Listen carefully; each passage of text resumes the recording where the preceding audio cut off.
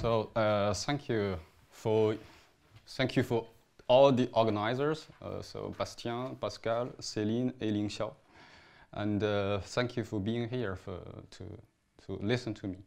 I'm going to talk about a joint work with my supervisor, Stéphane Seuret at Créteil in France.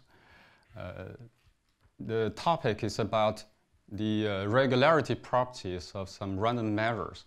So I already talked about this at another conference for young people. So I'm glad to re-talk it to some other young people that I didn't know yet. So it's a good occasion to me. Okay, so same points of a class of Markov processes is disjunct.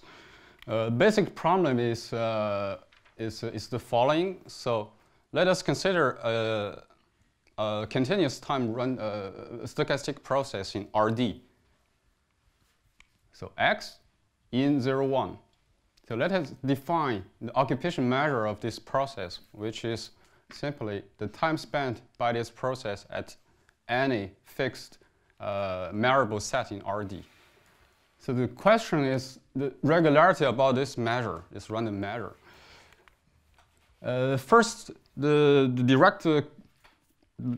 most basic question is the absolute continuity of this measure. So in some other terminology, it is also called occupation densities. In the Markovian context, it is often called local times. So when the local time does not exist, we can consider another kind of regularity properties for these measures. It is called local dimensions. So for this measure, we consider a point in the support of this measure. We want to observe some kind of power law for the occupation measure of ball centered at this point X. It is simply the positive real number H such that we have this relation. Okay. It is, first of all, it is not always well defined because this limit may not exist. And another observation is that for many measures, it might happen that this exponent H may depend on the position of this X. So I will give some examples. The first example, most interesting example is the Bernoulli motion. It is studied. It's been a while. It has been studied. So Lévy considered the local time, the existence of local times, and in dimension 1, it does exist. And in higher dimensions, Bernoulli motion does not have local times, and we consider local dimensions as was defined in the last slide. So Perkins and Taylor has proved that for all the points in the support of this measure, Bernoulli motion has local dimension 2. It says two things. First, the limit, log limit does exist. The second thing is that for all the points, the regularity exponent, this H, is the same for all the X. So for another kind of Lévy process, this is a special case of Lévy process. For another class of Lévy process, for example, the increasing stable Lévy process, also called spondinators, alpha stable spondinators, we can also consider the question. So its occupation measure has local dimension alpha. In this case, not for all the X in the support, but for mu almost every point in the support. This is a result by Hu and Taylor in the late 90s. So does there exist exceptional sets, exceptional points? The quick answer is yes. I'll talk about this later. Okay, let us just mention another related question. For Bernoulli motion in higher dimension, we don't have local times, and the local dimension is a constant for all the points. But we can consider some fluctuation for the regularity of this measure with logarithmic order. So this is a work in the early of the 2000. We can see a checkered paper by Dembo Paris, Rosen Zetuni. Okay, so the framework that I adopt to consider this problem is a multifractal analysis. The goal of this framework is to distinguish different local behavior of the measure, considered measure, by a description of the set of points with a given regularity exponent. Means that with a given power law of h, this kind. So the definition which makes sense, always makes sense, is the upper local dimension. We instead of taking limit, we take this lim sup for this log quantity. We can also define this lower local dimension, which is only the lim inf here. And the limit exists, we call it a local dimension. Okay, so the definition of this what we call upper multifractal spectrum is the mapping to associate each value of h, possible h, the power law, to the Hausdorff dimension of this level set for this regularity exponent. Okay, so the Hausdorff dimension is just, okay, it's, by a word, it describes the whole thing a set in a matrix space is. Okay, this is the right notion in this context and in many others. But we can also consider, for example, packing dimensions of this kind of site. Okay. So finally, what is called a scene point? The scene point recorded for alpha stable subordinator for mu almost every point. We have this power law with alpha. In this case, the power law exists, the limit exists for almost every point. But there are many other points.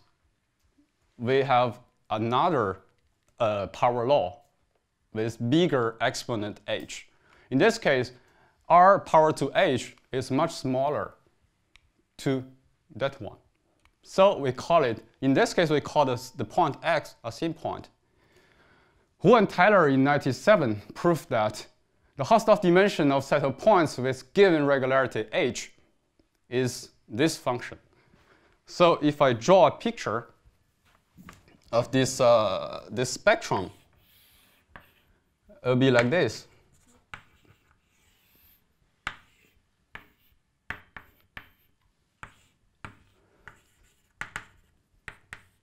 This is the Hausdorff dimension of the set. This is all the possible value of h. For the other values, larger than 2 alpha, smaller than alpha, it has Hausdorff. This is only a simple empty set. And this alpha corresponds to the Hausdorff dimension of the range of the alpha stable subordinator. Okay, so with all this in mind, let us just give a few words on the process I studied. So the goal is to describe scene points, okay, of the jump diffusions, jumping SDEs, by using the notions of multifractal analysis. The kind of difficulty difference is that for this kind of more general Markov process, we don't have stationary increment. Okay, this is the difference between process I studied and that of Hu and Tyler. So the definition of this kind of process given by Bayes introduced this in late 80s. This is a Markov process with a generator of this kind. We remark that if beta is a constant function, we recover what we call alpha stable subordinator. Of course, here we only keep the large jumps. The large jumps does not influence the sample pass properties of a process. We remove it. Okay.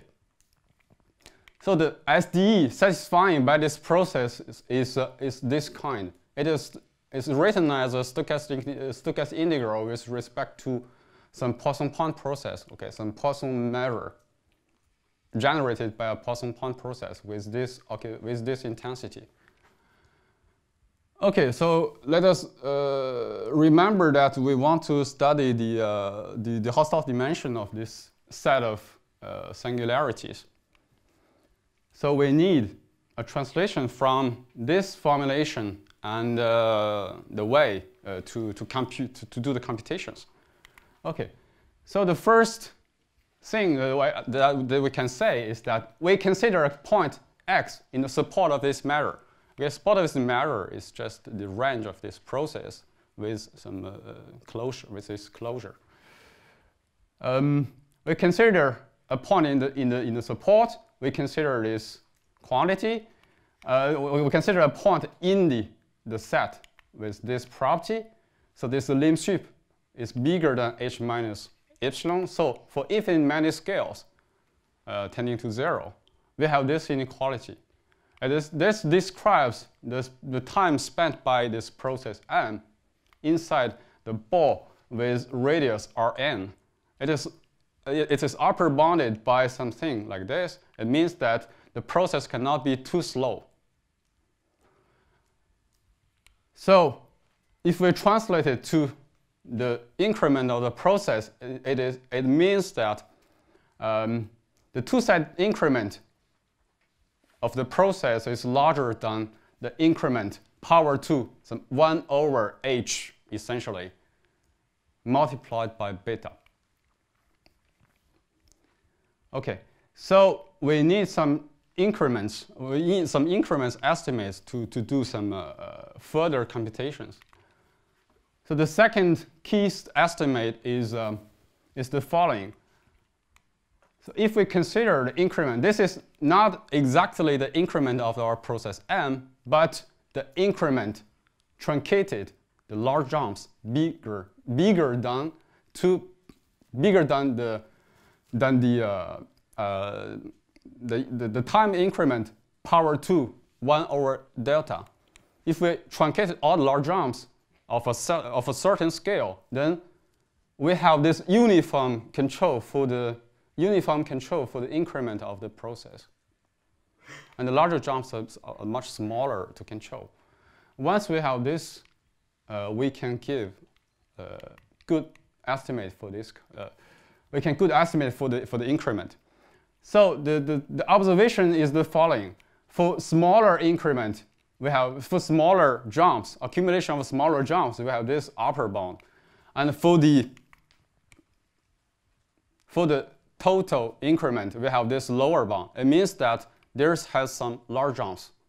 Because smaller jump, because the smaller jump accumulation only gives this order, and I'm sorry, this is the big order. So definitely there are some large jumps. So our conclusion is that there are two large jumps beside the time t, such that mt. So every mt in this set, the t, should satisfy this two jumps configuration beside it. Okay. So if we highlight all this kind of double jump configuration, like what we did for the percolation, fractal percolation, we can consider at each scale the time, the increment, the intervals with this kind of configuration, and by considering its descendant, we also choose to keep all this double jump configuration. We get a set, a fractal set, and this will give an upper bound for this point. Remind that we do not want to compute this Hausdorff dimension. In fact, we want to consider the set of X such that we have this regularity H. So there's still some a step from time to space. In this case, we'll need an analog of the dimension doubling theorem for Brownian motion.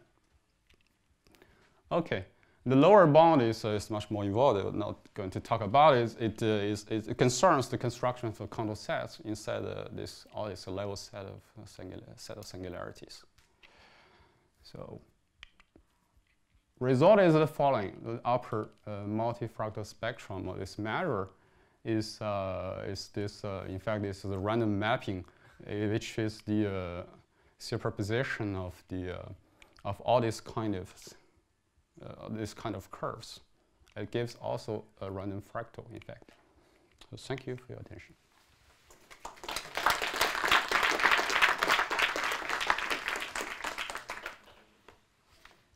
Merci beaucoup. Est-ce qu'il y a des questions?